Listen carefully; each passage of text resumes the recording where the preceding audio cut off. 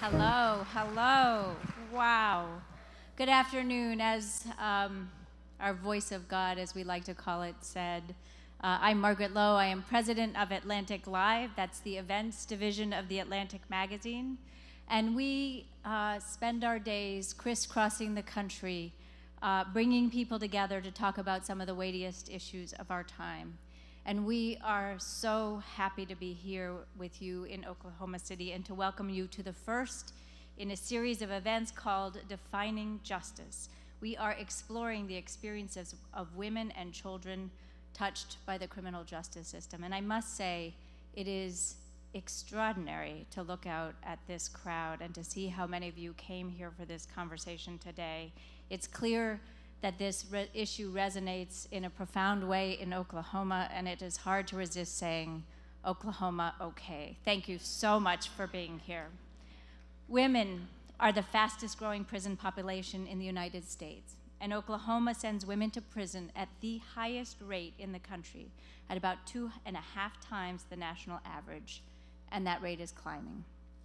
We're here to consider why this is happening, and to think about the way forward for the state, its criminal justice system, and the women and families caught up in that system.